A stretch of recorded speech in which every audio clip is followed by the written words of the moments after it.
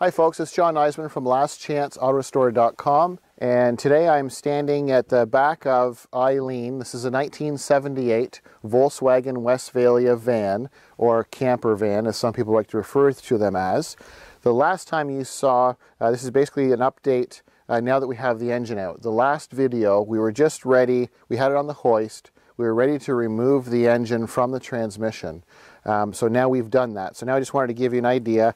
We were talking in the previous video about concerns about the body filler rust and damage, and here's a perfect example of what's hidden behind once you remove the bumper. So you can see obviously the engine has now been pulled out of the vehicle.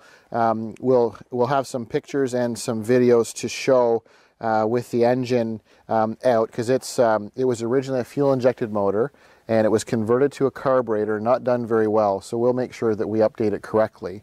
So this is just a quick little update. We removed the rear bumper to give us easier access to pull the engine out from down below, and then it also exposes, and I think the camera can probably pick it up, as you can see, which I suspected before. We've got there's quite a bit of body filler in this area, and you can see some rust lines bleeding through, and then you can see layers of paint not properly treated on top of other layers of paint, and you can see this has quite a bit of body filler in it also.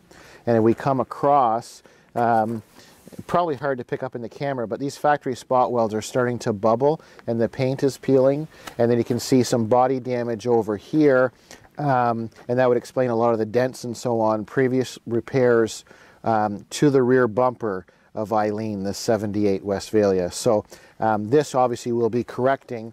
You couldn't really see it with the bumper in place, but you can obviously see it clearly now with the bumper removed. So just a quick little update.